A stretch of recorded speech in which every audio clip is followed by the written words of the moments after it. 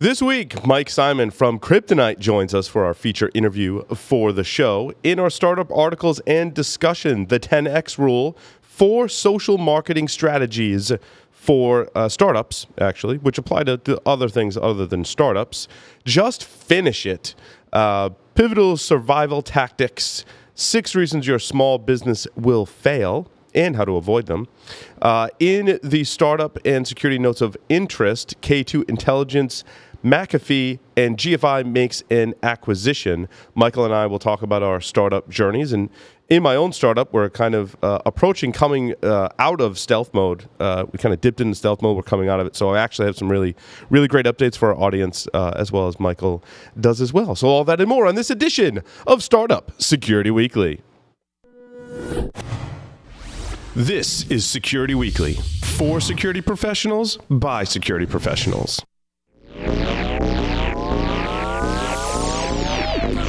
Broadcasting live from G-Unit Studios in Rhode Island, it's the show about security startups, how to secure your startup, and advice for security startups. It's Startup Security Weekly. I need it from the top.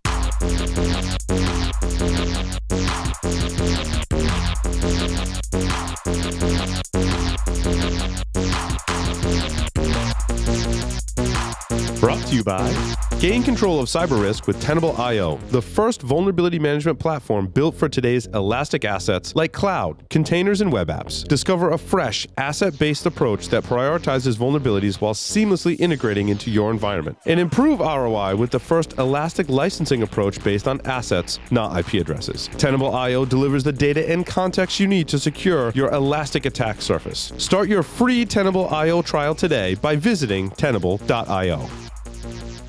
Welcome, everyone, to Startup Security Weekly. This is episode 37. It's April 28th, 2017, and it is Friday, and I'm reporting to you live from our lovely studios that we call G-Unit Studios in Rhode Island. On the lines via Skype from the beach, soon to be not the beach, I'm told. So I don't know, we're not going to be able to call him the beach bum anymore. It's Michael Santarcangelo. Michael, welcome to the show.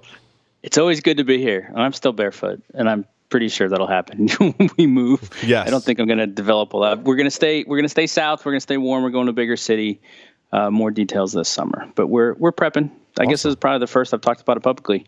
Yes, we are preparing to vector away from the beach. Well, that's good. Change is good. I used to work for someone that used to say embrace change. Embrace change. Embrace change. I've talked about it on the show before. It's good. It'll be really good. It's good for business. It's good for everything. Quick announcement, ITPro.tv's courses now include ITIL Managing the Lifecycle and Microsoft Hello for Business. Premium annual memberships include all video content as well as access to virtual labs and Q&A forums. You'd pay normally $85.70 a month or $857 per year, but we've got a special limited time offer for our listeners. Get 50% off the monthly membership for the lifetime of your active subscription. Go to itpro.tv/startup security. Use the code SS50. And that code, I'm told, is ending somewhat soon. It will be extended for a little while, but make sure you take advantage of that because they have awesome training on itpro.tv. Michael, why don't you introduce our featured guest for today? Yeah, this is going to be fun. So we've got Mike Simon joining us from Cryptonite. And Mike, I actually, before you joined us, I got to watch some of the video that you've done recently. So I've got a little bit of the background of the history of it. But you're doing something I think is really kind of interesting. And so I'm excited to talk to you both about what it's like running a startup that was sprung from something bigger, as well as some of the challenges that we're facing in looking at the way this all goes. So joining us is Mike Simon, and we're going to talk a little bit about how to better defend our networks. Welcome to the show. Thank you. Appreciate it. So I guess if you don't mind, give us kind of the overview. And since I've already set it up for the way that you guys spun out, your pathway to being a startup and to solving some of these problems, I think is a little different than others. So I guess tell us a little bit about what Cryptonite does, high level. We'll get into the details. And then tell us a little bit about what that journey was like to being spun off and how that's worked out so far. Sure. No problem at all. So Cryptonite is, I would classify us as a disruptive technology. We're an appliance-based solution that sits inline in the network. And our role is to really reduce attack surface. If you do two things, reduce attack surface, and the second thing is you disrupt reconnaissance and other tactics to gain information, you're really doing a phenomenal job of limiting attacks in an enterprise, and that's what we do. As far as the journey, it's quite interesting. Back in 2010, our parent company started taking contracts with the federal government to do research and development into moving target defense. I was brought in 2015 to spin the company out of the defense contractor, raise capital, and start to build a company. And it's like I said, it's been a fun ride ever since. So when you guys spun out, you still had to raise capital? It wasn't like a wholly owned subsidiary spin out. It was a take this and go forth, but you got to do it on your own? It's a great question. And one of the things that I sort of made happen early on is that the startup would wholly own the technology, but wouldn't be controlled by some other company. And that was important for bringing in outside capital, partners, and owning the IP in its entirety. So then we had to go out and raise capital, brought in some great investors, built a product, and now we have customers at this point. So if we can stay on that for a minute, just because this is fascinating stuff to a lot of people who listen to our program. So you had IP established at the time. So when you went out to raise capital, did you already have customers or traction or proof of concept? Or I'm just kind of curious what some of that early stage stuff was like. Yeah, when it was spun out of the parent company, there was, base technology. I would call it more in the R&D mode. Okay. Not customers as of yet, but certainly proof that the technology could protect from the things I've just talked about. Once we spun the company out, raised the capital, we then had to turn the R&D into commercial product, and that took some time. So Mike, when you described what the product was doing, it sounded like you provide a reducing your attack surface and also some deception technologies. Are you in like a newer market? Do you put yourself in a particular vertical within security, or are you creating a newer kind of thing? I think you described it fairly well. We have a deception component. We have a segmentation component. But the key differentiation between us and other players is we're in line with all traffic. We're not sitting off to the side. We're not trying to create. We're not trying to create a honeypot to direct people to a different direction. We are always on and always stopping the tactics that lead to insider threat, that lead to mounting and executed attacks. So we are always on 24/7. So as a startup, when you went to organizations and said, hey, for our technology to benefit you, we need to be in line. When I make that pitch to companies, there's often met with a lot of hesitation and a lot of skepticism about being in line, because you have the capability to perhaps affect performance, uptime, integrity. How do you overcome some of those challenges as a startup? It's once again a solid question. We get that question all the time. The way you mitigate that risk or address it is you hire phenomenal talent that has years and years of expertise of how to reduce latency, how to build an appliance that is just as fast as an access switch, so that you're dealing with a 50 microsecond hop, not a hop in the seconds. So we build a technology that does not delay a network whatsoever. So are you building it into the chip? I mean, because you're a device, or are you able to achieve that now at almost line speed, but still pull it off and process on top of it?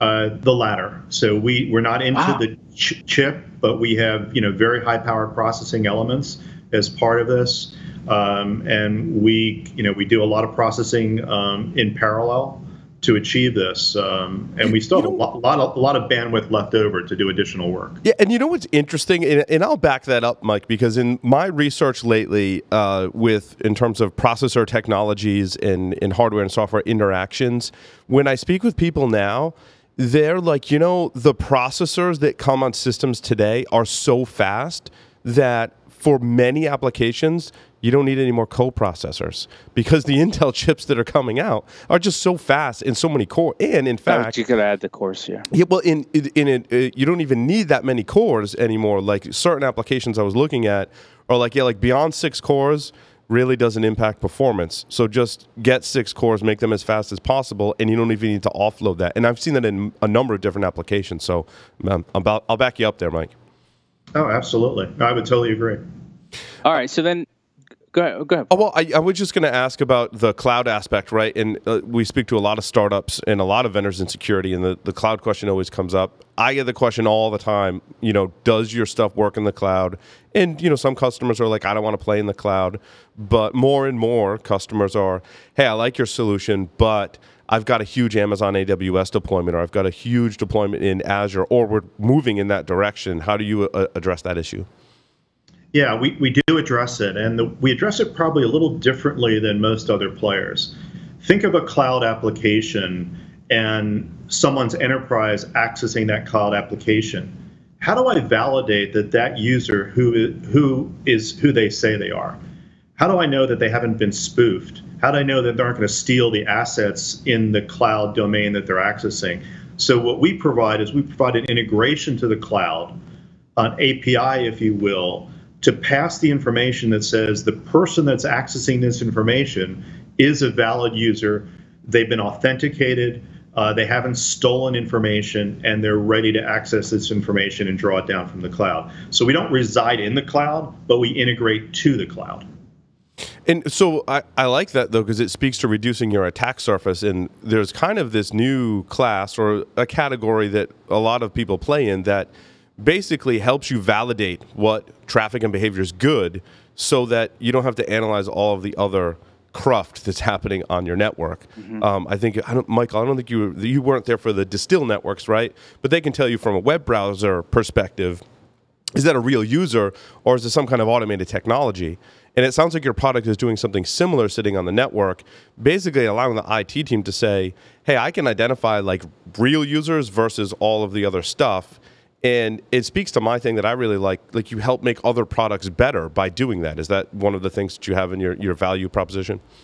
Absolutely. And I want to caveat my prior statement to say, not everything is finished in our integration to the cloud. Mm-hmm. Some of this is where we're headed, but we're a piece of a much bigger puzzle.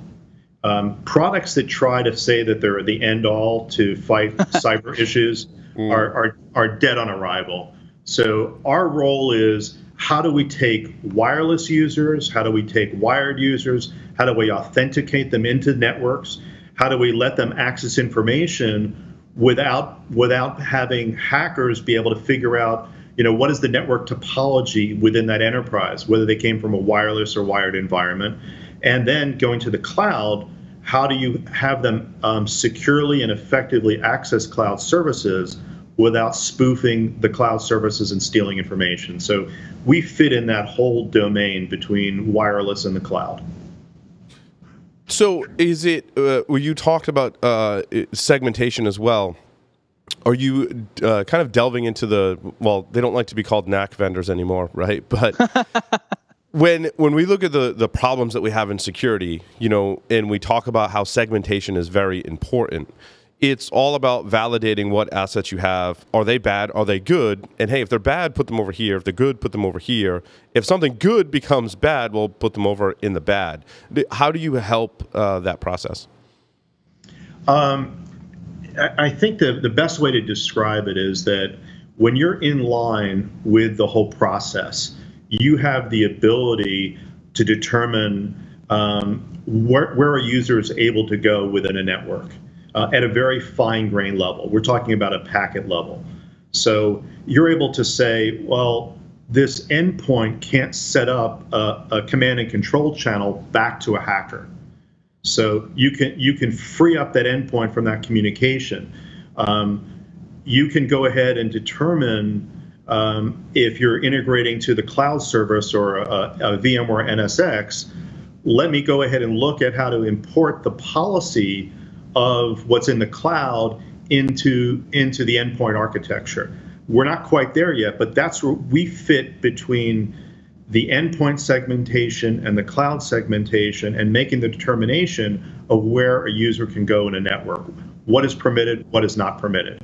And if they go outside of those permissions, how do we report that in real time so you're not looking at investigating a breach after the fact, you're looking at investigating while someone's trying to access information?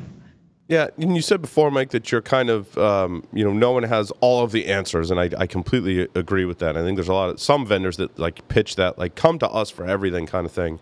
But in that light, as a startup, being a piece of the puzzle, how do you figure out which integrations that you want to have? Like, what's your strategy for integrations and advice for other startups when they start thinking about how do I integrate with the rest of the ecosystem in security and IT? The best way to answer that question is go out and talk to people. Talk to enterprises, not just small little companies, but talk to, Fortune 2,500 companies. They're willing to talk to startups. They're willing to give advice. Ask them, what are they using? What are they using for a layer 7 inspection tool?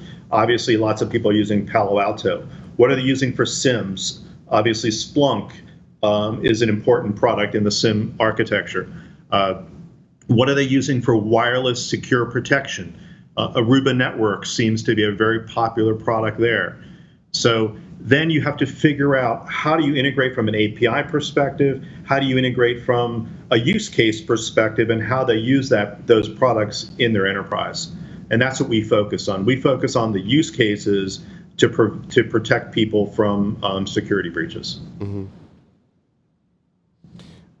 Michael, more questions for Mike? Well, yeah, I like this idea of reducing the attack surface, and I'm looking at the website too, which is nice. I mean, I like the way that things are explained on it. So you're inline, and you're basically preventing or obfuscating a potential attacker's ability to do recon on your network and all that lateral movement and stuff. Without giving anything away, like how do you do that when you're in line and not disrupt what legitimate traffic and legitimate people need to do? How do you sort those two out on the fly?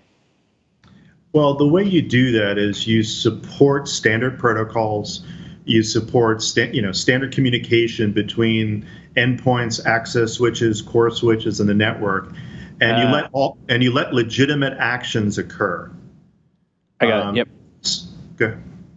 No, I was going to say, I mean, these are some things we've talked about before. So do you then find yourself running into situations where you almost have to help the client level up a little bit and say, okay, you're probably not going to tell them their baby's ugly, but you got to point out, you guys are a little sloppy here and a little sloppy here and, well, really sloppy here.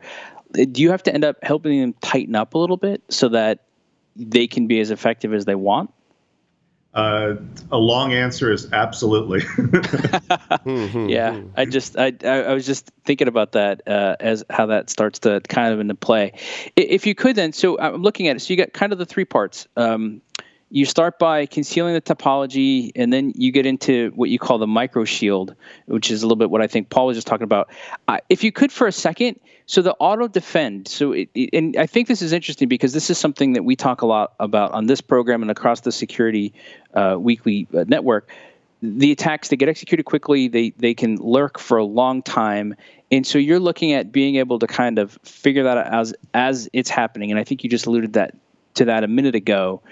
Can you just explain that a little bit better? Because I'm intrigued by that. Well, I think that you have to start with the building blocks, right? What are the building blocks that hackers use?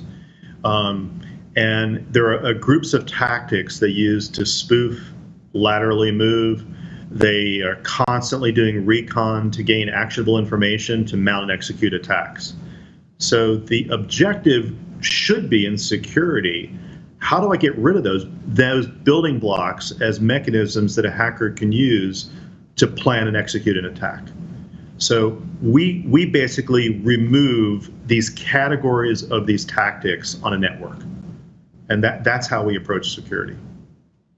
So then, as I'm looking at it too, I feel, Paul, I feel bad if we don't ask people about this. Are you then doing any sort of analysis like, UBA or other sort of learning at some point to start to recognize patterns of traffic? Or are you really just able to operate at more of a whitelisted kind of approach to say, this is what's expected. If it deviates, we flare up?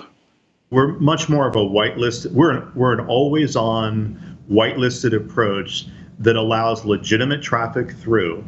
We depend on others to potentially throw out a span port or a full sanitized view of our network to do a deep packet inspection analysis of legitimate traffic, as an example. But we're also a believer that the way the security market is headed is not positive. Basically what's happening. Basically what's happening is collect more and more data. Right. Buy bigger and bigger computers to do more analysis that is going to increase the amount of investigations that are required and decrease the percentage of remediations. Our role is actually the opposite. We're trying to reduce the amount of data that is collected from an alert perspective by blocking these tactics and enable a much higher percentage of incident investigation to occur and therefore a much higher percentage of remediation to occur. As you're saying that makes a lot of sense to me, because I'm kind of looking at it as, 20 years ago, we'd look at it and say, man, I wish I could analyze all this data. But that's lazy, right? Because it meant we weren't able to define what we expected on the network or what was typical. And so we kind of threw our hands up. Now we have all that processing power and we go, oh, look at all the stuff we can do. And you're saying, sure, but that's just going to create an extra lot of work, right? It's a cyclical problem. And otherwise, you could look at it and go, hey, what if we simplified? What if we defined what we expected to happen? And I would even argue all that processing power makes it possible. I don't have one device now that has to do 15 different things. I can have purpose-built devices. Most of them are virtual anyway. So, that's an interesting. When you go and you pitch that, is that part of your value prop? It's about simplifying and clarifying. And how are people responding to that? It is definitely part of our value prop. What we don't have is enough data to prove it yet. We're in the mode of collecting more data. We have some advisors actually doing analytics to see if they can prove the point. We know it's true, but the problem is you have to collect enough data and do enough analysis to make people really believe your hypothesis. But we're definitely headed that direction. Conceptually, everyone agrees this is the right direction from a data flow perspective. I can tell you, it's elegant. It makes sense to me. Like I like it on a lot of levels. So who are you targeting? You came out of the Beltway area. We know that's a hot spot for security technologies that also have an appeal toward a number of government types of agencies. But you've also talked about commercializing it. So are you finding traction in the mid-market? Are you looking at enterprises? Have you found an industry? Or where are you at in that life cycle of kind of getting it fired up and running fast? Oh, sure. We're focusing on the mid-market first. So we're going after organizations 500 to 1,000 users or less, building the platform in those organizations, proving the points that I brought up, and then we'll eventually go after the larger enterprises. The value proposition is really to anyone who takes cybersecurity seriously. If you are holding financial data, healthcare data, and if you lose that data, you're going to be fined. It's a big cost to your organization. If you lose data, your stock price can go down. If you lose government data, you potentially create a risk for a nation state. These are all organizations that find it very important. One area that we're not broaching into quite yet, but I think it is an important area, is going to be a critical infrastructure. And the reason why we're taking our time to go into that sector is critical infrastructure is built on a whole different paradigm. Oh, yeah. It isn't about just attacks, it's about uptime. So you have to have a proven track record in your uptime. No, that makes sense. I also think, too, I mean, if you don't mind the commentary, I think it's smart to go after mid-market. They're big enough to know they have a problem, but they're small enough to not have the complexity that the large enterprises have, which is going to give you the chance to get in a little simpler. It's going to be probably for them a lower price point, and hopefully they'll see the value quicker. I will not grill you with my normal level of questions around value, but typically, when do you see people realize that initial return on their investment? Couple months, within the first year? How long till they come back and call you up and say, Mike, I am so glad we said yes? Well, with the people that we're selling to, they actually see the return on investment almost immediately. That's and the reason they see it is that we're stopping these attacks that they were getting, so they can see an immediate reduction in the attack surface that's taking place. So now that you've been in the business of raising funds and building a team and explaining stuff into the marketplace, looking dashing on camera. I mean, this stuff can't be easy. When you look at the rest of the industry, what are the things that get you excited? So a lot of the people watching this, right, we have people that invest in programs and companies like yours.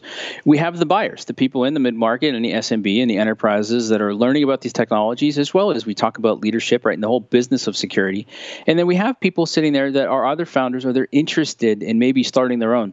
Now that you've been through some of that grind, any big lessons to reflect on? Somebody else, I'll say sitting at home, I don't know, maybe in traffic, but kind of what would you tell somebody else who's thinking about embarking on their own startup journey and or working with a startup in the enterprise? Sure. This is actually my third startup. The first two were built, several years ago. So it's something that I know pretty well. And it really starts with a team and a culture. You have to build a phenomenal team of great minds, but also minds that can interact with each other really well. You then go to a board of directors, a board of advisors. That has to fit the culture just as well as the employees. And that to me is really critical, because what you find in a startup is the best laid plans that you enter into aren't the plans that you have a year or 2 years into it. So you have to be prepared for pivoting. If you're not prepared for that, then your employees aren't prepared for it, and you're going to get culture shock and potentially go under because you're not ready for it. So how, just curious, how do you prepare for a pivot? Or how do you prepare people? I mean, is it as simple as to say at some point we're going to pivot and hold on? No, you take the mindset of always listening, right? So, you go out and talk to prospective clients, you talk to industry analysts, have the conversations we're having today. You get feedback, and then you sit down with your team and say, what's our roadmap? What should we do? What feedback should we validate? What feedback should we believe? Where should we go? And it's always a constant interaction and dialogue. And so pivoting becomes really easy if you're collecting this data and making decisions based on the data. I like that. I like that a lot. If you were going to start another company, I know you're busy right now, what part of the space excites you in addition to what you're doing? I would say this whole authentication space, how authenticating users. I think there's a lot of different angles to it, but I think that is, we interact with authentication, but that is going to be one of the key spaces for IoT devices because they're just so wide open and accessible to everybody. Interesting while we're on the subject, and as you said, Mike, there are a lot of different angles. When I look at the common weaknesses and exposures in organizations that often lead to compromise, many of them, while missing patches is a thing, don't get me wrong, many of them stem from authentication, and specifically in Windows Active Directory. And I think I agree with you. There are a lot of exciting things that are happening in authentication.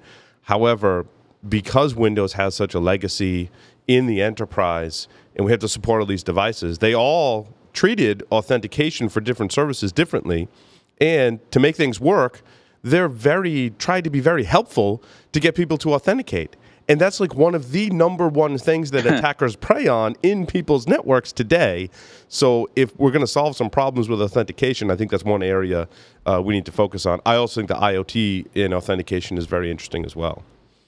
Right. And you can actually make a corollary between an IoT device and a medical device. Both are very difficult to protect.